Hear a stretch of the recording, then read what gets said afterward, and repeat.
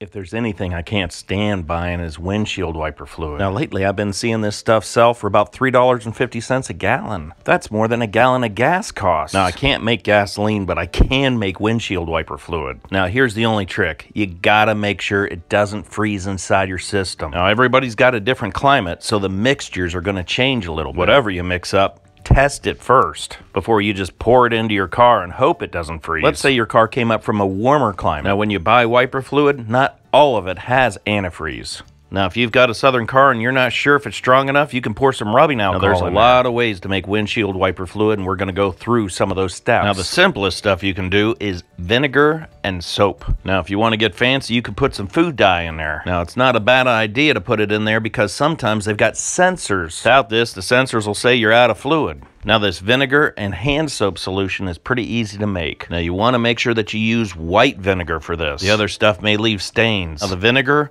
does act like antifreeze. Now some people use rubbing alcohol. It's a little more expensive and it doesn't have that vinegary smell when you spray it on your windshield, but that vinegar does a really nice job of cleaning your windshield. Now if you do a freeze test and it's not strong enough, you can always add in some rubbing alcohol. And if I find a southern car where the system's frozen, first thing I do is put in some rubbing alcohol, put it in the garage, and hope that things didn't freeze and break.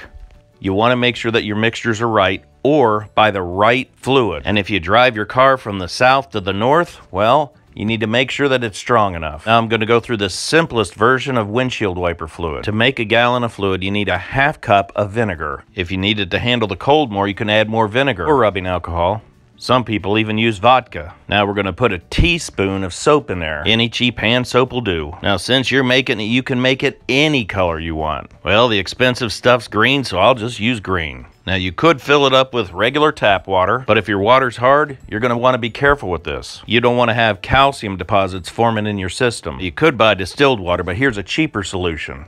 A dehumidifier takes all the impurities out of the water, and the water's free. You really can't do anything else with it. Now that you've got your water in the jug, now you can add the mixture. Now once you got the mixture all added, you can put in some additional water on top. Then you can freeze check your mixture and make sure it's not going to freeze in the climate you're at. Then you can give it a good shake and make sure you label this stuff.